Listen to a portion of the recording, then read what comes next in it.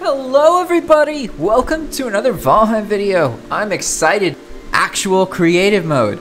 Iron Gate finally added a real creative mode to Valheim. And the way it works, you don't need to use any dev commands or anything like that. It's actually its own world. You go down to this new fancy menu item here called World Modifiers.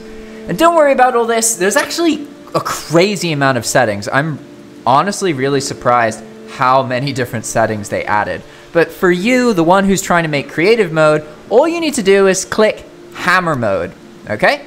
This is gonna make it so you can build anything, but, there is a catch. Here we are on one of my main characters, and if we open up our menu, that we can't just build anything, we still need to build the relevant workbench. And find a good spot, there we go, perfect. So now that we've built this, ooh, look at all that color. But we won't be able to build something like stone, right? Because to make the stone, you still need the stone cutter. So you can't just blindly make anything in this mode. And another thing that's interesting is I only have all these things available because I'm playing on a character that's already unlocked them. So here we are on a new character, but you'll see our build menu is absolutely tiny. But I'm on the creative server, so what's up with that? Well, this is because you still have to pick up the items for the first time. However, it looks like the items don't even drop anything. You see, did you notice that? How when I destroyed the workbench, it didn't drop any wood. So in this creative mode, or hammer mode as they call it, you don't need resources to make items, and you don't get resources from destroying items. But how come I can't build anything? That's because you have to pick the item up for the first time. So what happens when I pick up stone for the first time? Well, suddenly I can build stone piles because they're built with stone. So let's see what happens if I pick up a piece of wood for the first time.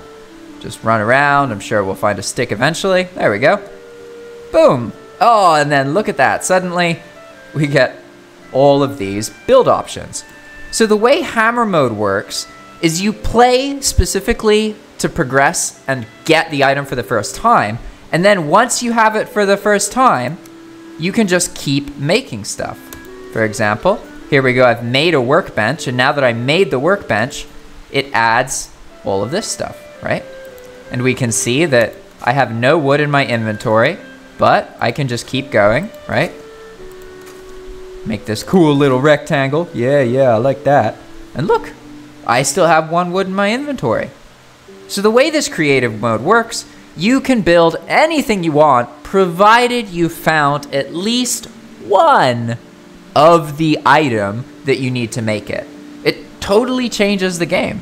You can play on this, no dev commands, nothing, and you have this cool creative mode where you get to build as much as you want, but it's not as hacky as using dev commands, because the unfortunate thing about using dev commands is it sort of ruins the rest of the game. So like, yeah, if you want to create something for a YouTube video or to post somewhere, then it's great for that. But if you want to play a game and spend most of your time just building stuff and creating, well, this is actually better, because now there is an incentive to explore, to find the item for the first time. I can't just run with this character and go get stuff from the Mistlands. You know, I have to do some preparation for that. But it's way easier than actually progressing through all the biomes, because now I can build anything once I find the item for the first time.